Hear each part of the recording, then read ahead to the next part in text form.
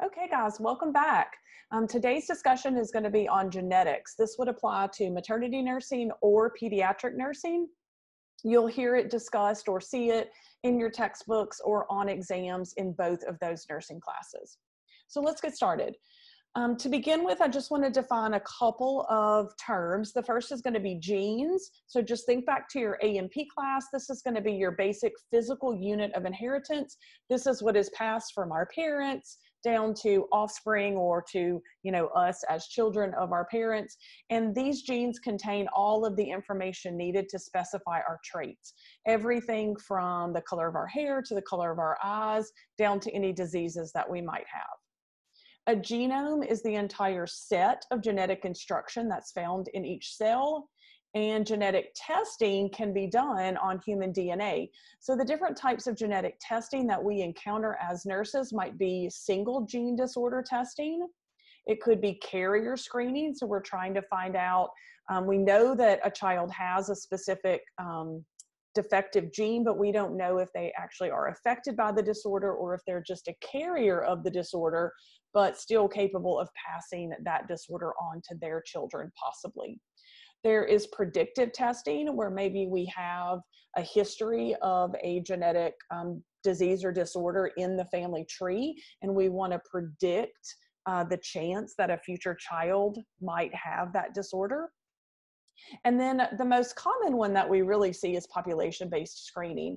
So if you've been through any newborn content at this point, you've probably heard of the universal newborn screen, sometimes called the newborn metabolic screen. This is an example, a great example of population-based screening. So all newborns that are born in a hospital are tested. It's a heel prick or a heel stick for a blood sample, and newborn genetic screen or newborn metabolic screen tests for a minimum of 31 core disorders, but some states can opt to add, or states can opt to add up to 26 secondary disorders. So you could be looking at testing more than 50 disorders that are genetic-based disorders. So great example of population-based screening. Okay, again, just as a recap of genetics, we're going to start with our DNA, and every human being has 46 chromosomes. Those chromosomes consist of 23 pairs. You get one from each pair comes from each parent. So 23 chromosomes from one parent, 23 chromosomes from another parent, they get matched up to form 46 chromosomes total. Or 23 from one parent, 23 from another, 46 total. Of that 23 pairs, we have 22 autosomes and we have one pair of sex chromosomes. When we look at the autosomes, each autosome has 2 alleles for each pair. Those alleles can either be homozygous, which means they're copies of the same trait, or they might be heterozygous, which means one allele is for a different trait than the other allele. On the sex chromosome side, of course, the Y chromosome is the male chromosome. The X chromosome actually means a lot when we talk about genetics, and we're going to learn more about that in just a second. But when you look at how babies are sexed, an XY is going to be a male, and an XX is going to be a female. Okay, when we talk about the word genotype, this is the genetic makeup of an individual, and you can look at it in a pictorial analysis like you see here, and that's called a karyotype. So we can actually do blood testing, and we can look at a karyotype of all of those 46 chromosomes, 23 pairs of a human being. A phenotype is an observable expression of the individual's genotype, and you can either have dominant expression or you can have recessive expression. Dominant expression is where only one copy of that trait is required in order for the gene, in order for that trait to be present on a gene. So you only need one copy. So it can either come from mom or it can come from dad, but you only need one copy for it to be expressed or present in that human being. Recessive expression, on the other hand, is where you need 2 copies of the trait. So one from mom, one from dad. When those combine, that's when recessive expression occurs. So let's start out with talking about some abnormalities. The first is going to be abnormality of chromosome number. So an aneuploidy is when the numeric deviation is not an exact multiple of the haploid set of 23. So we can have monosomies or trisomies. Monosomie is where there is a missing chromosome, so meaning we only have 45. A trisomy is where there's an extra, so now we have 47 chromosomes. The most common well-known example of abnormalities of chromosome number is going to be trisomy 21, which is Down syndrome. And if you look at this pictorial analysis right here, you'll see that there are 3 chromosomes on 21. Every other chromosome number only has 2, but 21 has 3. Other examples, although less common but more lethal, are trisomy 18 and trisomy 13. I think it is important to note, or it definitely is important to note, that abnormalities of chromosome number are the leading cause of intellectual disability in human beings. Another type of abnormality is that of chromosome structure. So your chromosomes are supposed to have a very specific structure, and if you have DNA that's been translocated, it's been duplicated, deleted, or inverted, then you can have all kinds of problems. Now, a lot of the abnormalities of chromosome structure do end up in miscarriage or contribute to infertility, but some of them do contribute to birth defect or other serious disorders. Okay, let's talk about the sex chromosomes. So you can have abnormalities on the sex chromosomes. Let's talk about the female first. The most common female deviation is a monosomy X. So remember, females are supposed to have 2X. But when there is a monosomy X, and you can see it in this pictorial, this picture, you only have 1 X. This is known as Turner syndrome.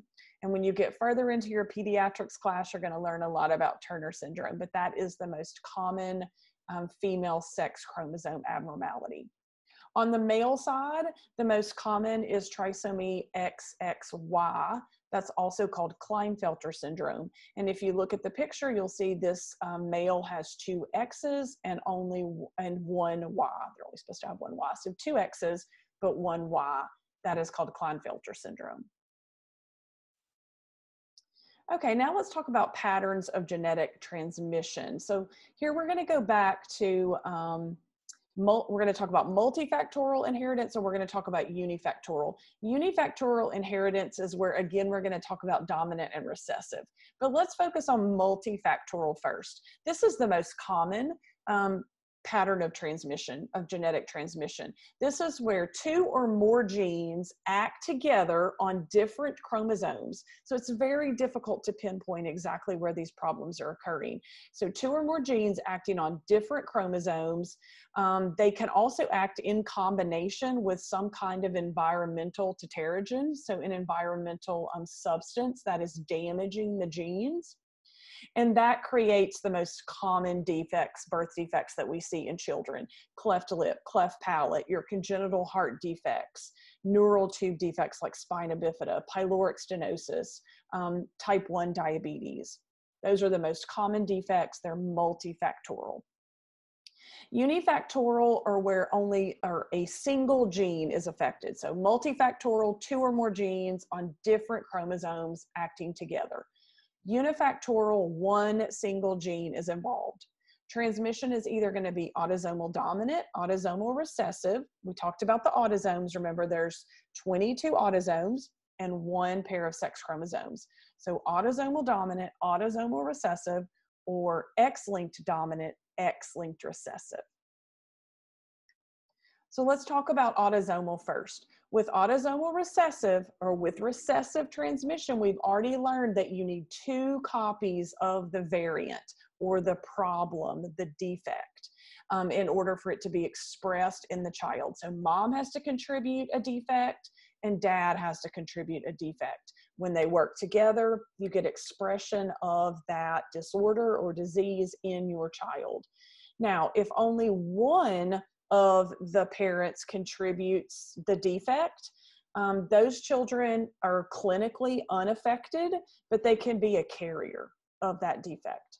But you need 2 copies, one from mom, one from dad, in order for that kid to actually have an expression of the disorder or the defect. Great examples of autosomal recessive inheritance are phenylketonuria, which is an inborn error of metabolism, sickle cell anemia, and cystic fibrosis. All 3 of those are autosomal recessive. When both mom and dad contribute that defective gene or that variant allele, there is a 25% chance that they will pass that defect onto each child. Okay, moving on to autosomal dominant. Now, we already learned in dominant expression, you only need 1 copy. It can come from mom, it can come from dad. You only need 1 copy in order for that kid to have an expression of the defect or the disorder. When that affected parent has that defective gene, passes it on to the kid, there is a 50% chance that the offspring will be affected by that disorder or disease. Great examples are achondroplasia, which is dwarfism, Huntington's disease, and Marfan syndrome. So in autosomal recessive, both parents have to contribute the defect for it to be expressed, and there's a 25% chance each child will have that disorder if both parents have the defect. Autosomal dominant, only 1 parent needs to have the defect, and there's a 50% chance that it will be passed on to the child. Okay, let's talk about the X-linked side. So autosomal, remember there are 22 pairs of autosomal chromosomes. Now let's talk about that 1 pair of sex chromosomes. This one is a bit more complicated. X-linked recessive is commonly manifested in males because they have no normal X gene. Females tend to be carriers. So when you have a recessive, mom contributes a defect, dad contributes a defect. Remember, it sits on the X chromosome. So if you have a baby girl, she has a defective X and an unaffected X. The unaffected X tends to overshadow the defect, and that little girl is a carrier. Boys, however, on the other hand, only have 1 X, and it is defective. And that's why we tend to see these disorders more commonly in males. Examples: hemophilia, Duchenne's muscular dystrophy, Fragile X syndrome. Those tend to be predominantly male disorders. Males only have 1 X, females have 2 X's. The normal X in the female or the unaffected X in the female will overshadow the defect, making them a carrier. Boys will be affected. X-linked dominant inheritance.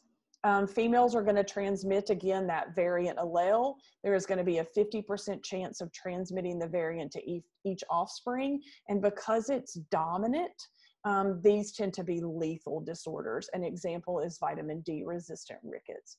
So your much more common X-linked disorders are recessive disorders. Let's look at some examples of these X-linked recessive inheritance, or how this inheritance plays out. Now, this square that you'll see is a Punnett square. So think back to, maybe you talked about it in A&P, but definitely you probably talked about it in high school biology. So let's walk through this Punnett square. It's a really good way to quickly determine what a risk is from parent to child. So in X-linked recessive, let's say we don't know what dad is. Mom's just trying to decide what her risk is for passing this defect on. It's a recessive defect. So here's your mom. A big H is an unaffected allele. The small h is an affected allele, because remember, you have 2 alleles on each chromosome. So mom has an unaffected and an affected. So in dad, we don't know what dad is. So this first female is going to be normal because mom is not, remember, X-linked disorders come from mom. So this first female from the mom is getting a normal X, and she will be a normal female. Your second female is getting a defective X from mom. We don't even know what dad is, but this baby girl is getting a defective X from mom. So she will be a carrier, at a minimum, a carrier. And we're going to do an example in a minute where the dad may have the defect. But in this case, female carrier. Your next child is going to be a male, unaffected male, because not inheriting the defect from mom. That's the big H. Second male, getting the defective X from mom. Now we know that when males get the defected X, they are affected. Females, when they get the defective X, tend to be carriers. Males, when they get it, are going to be affected. So in this scenario, we have a 25% chance of having a female carrier. We have a 25% chance of having a female non-carrier or normal child. We have a 25% chance of having an affected son. And we have a 25% chance of having an unaffected son. Let's look at a scenario where mom is a carrier, so she has that normal H, normal X, and she has that abnormal or affected defective X. And dad is actually going to be affected. So let's say that this is a hemophiliac dad. So dad has hemophilia, mom is a carrier for hemophilia. This is going to change the game a little bit. So let's look at this. So we have mom contributing her normal gene, dad contributing his defective gene. Remember, dad has the disorder, so both of his alleles are defective. Mom is a carrier, so one is normal, one is defective. Their first child, a female, is going to be a carrier. She got normal and abnormal. Next child, female, is going to be affected. Got the defective gene from mom and the defective gene from dad. This is how you see females with hemophilia. Next, you're going to have a male who has a normal gene from mom, abnormal from dad. This is an unaffected male because remember, the defect sits on the X chromosome, which is what mom contributes.